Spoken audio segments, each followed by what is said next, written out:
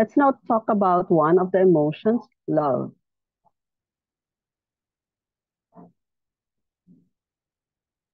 Here, love does not mean the normal affection felt by the human beings towards one another, such as, for example, the love of parents for their children and vice versa, or the affection of a loving couple, but rather obsessive love for a particular person.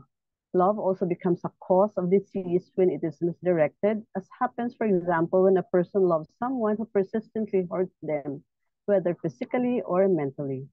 Obsessive jealousy would also fall under this broad category. Here is a clinical picture of love. In pathology, it can cause insomnia, mental restlessness, a red tip of tongue in a red face, with an overflowing pulse on the heart position and palpitations. Love, in the sense outlined earlier, affects the heart and it quickens chi.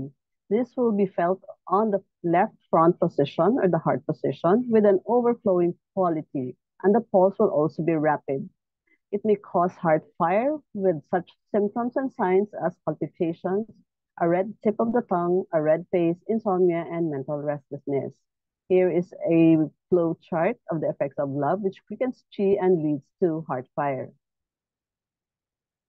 To summarize, love here does not mean the normal affection felt by human beings towards one another, but rather obsessive love for a particular person.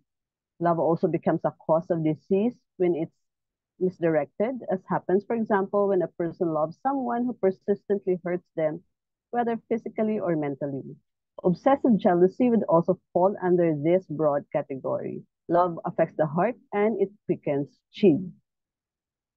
Thank you for your attention.